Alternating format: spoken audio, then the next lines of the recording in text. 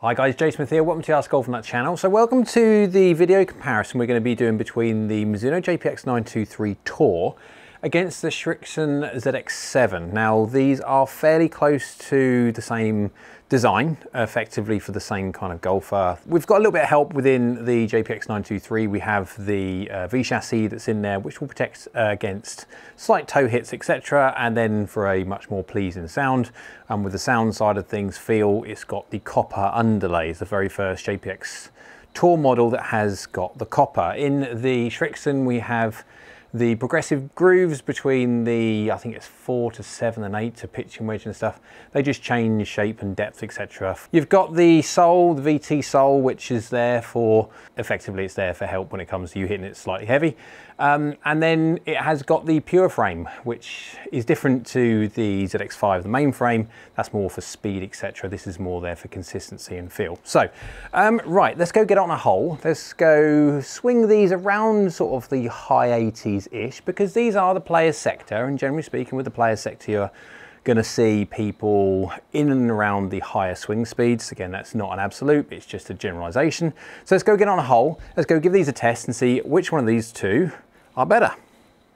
Okay, so we have the simulator on. We have it at Linfield National Hole 3. It's a par 3 of 164 yards. Right, so let's go do the JPX 923 Tour first. Let's pop the ZX7 down there. So very, very quickly, looks wise on this thing, this effectively is a blade.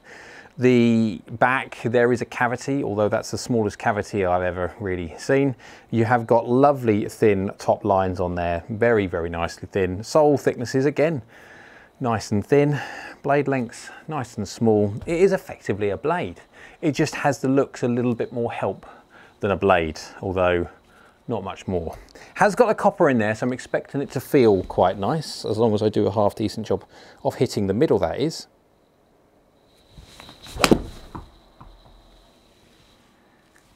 There we go, that's my little fade today. Got the pushes. 4mm low, 2mm hill, so that's not too bad whatsoever. And yeah, path 1.8 from the inside, and then face to path 1 open. That's why a little pushy. I mean, again, we're talking 35 yards in the air, 50 degrees descent angle. It's on the green, you're winning. Anytime you hit the green on any par 3 like this, you are winning. So feel-wise, you've got the copper underlay in there, and it distinctly makes the different feel. Going from a 919, a 900, 921, 923, the Tour, yeah, distinctly feel the difference. It's nicer, it's softer, it's quieter, it's more of a soft thud.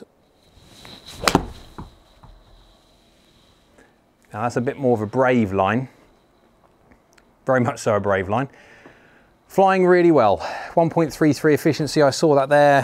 Path 1.1 from the inside, face to path 0.3, 5mm low, 2mm hill, just decent hit. 35 yards in the air, 49.4 degrees descent angle at 166, you just can't complain.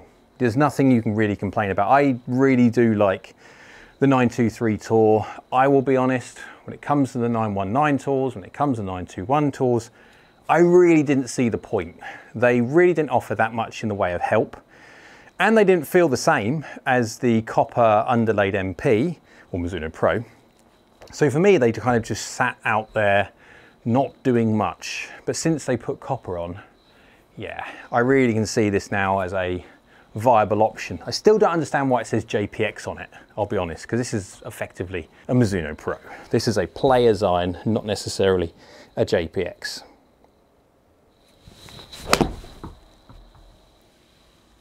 Just nice. It is just nice. Really can't complain with any part of this golf club. This is going to be for the player, yes it is. It's going to be for the person who can strike it fairly well.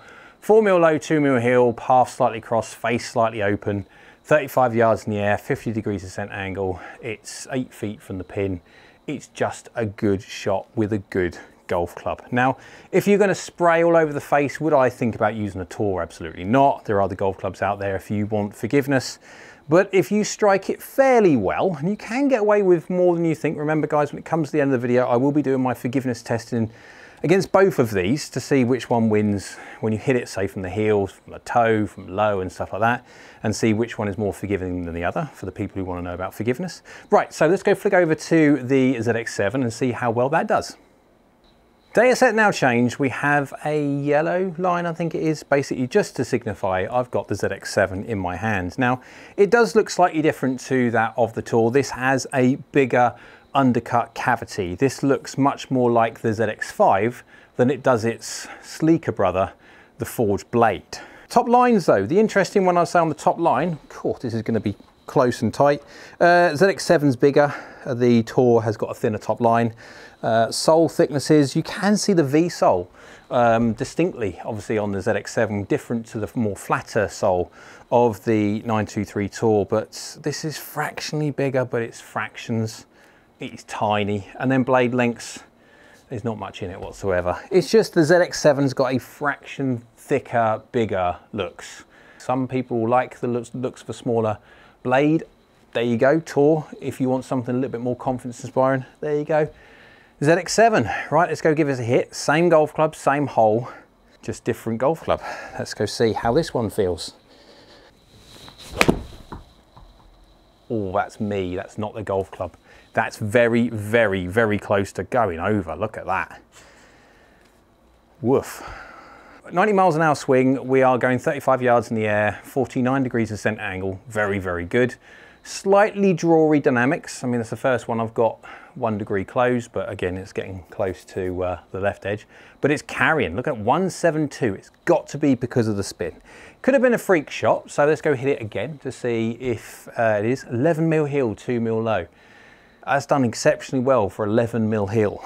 11 mil heel. Now I have got the heels today as a little bit of a pattern. Again, that's going to be, no, that's fine. I thought for a second that was going to turn. Just thinking about, look at that go.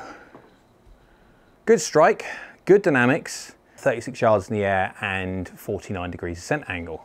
So stopping on any green. Now, okay, we are 2 degrees stronger.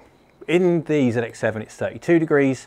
When it comes to the JPX923 Tour, it's 34. So the Tours are much so down the bladed Mizuno Pro, traditionally lofted idea, where these ones are designed to blend between the Puron blade at 34 degrees, and then you've got obviously the ZX5, ZX4. There's a family and they're trying to blend.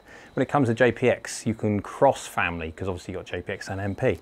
But this will have the advantage, slightly lower spin, and of course we are talking about slightly lower loft because it is 2 degrees less loft. Now, so when it comes to the testing or full testing, I expect these ones to go further. Is it as soft as the JPX923 Tour? No, but by that mean it's by no means in any way harsh or clicky or anything else. It's still a thud.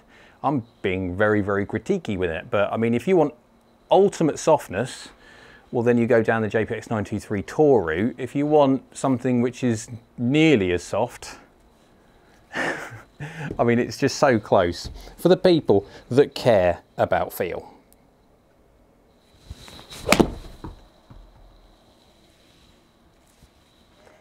It's just absolutely flying. Spin rate is lower. See, I was getting a few good strike, 2 mil toe, 0 mil low, 36 yards in the air, 49 degrees descent angle, good delivery. It's just going. But backspin is at 5.8, so it is what we would see as lower than the JPX923 Tour, although it will be because it's 2 degrees stronger. I was delivering 26 degrees of loft on that one. Again, when it comes to the 923 Tour, I wouldn't be surprised, can't remember now, obviously that's before this, so if I was delivering around about the 29s, so within reason, 1 degree, that's what's happening. We're getting more distance out of this one because of the loft that you've got difference between these two, but it's still going up in the air really well, 36 yards in the air and 49 degrees descent angle. That is going to match directly up against this. So what would be interesting to see after we hit these a load of times, just performance wise, hit them the same speed, does one go further than the other, but does it do it on the basis of doing it as free distance? What I mean by that is if we can get the same speed and it goes further and it peaks up as the same height and it descends at the same amount, is one I've got free distance over the other, and we'll do some forgiveness testing as well, whack it all over the face and see which one is more forgiving than the other.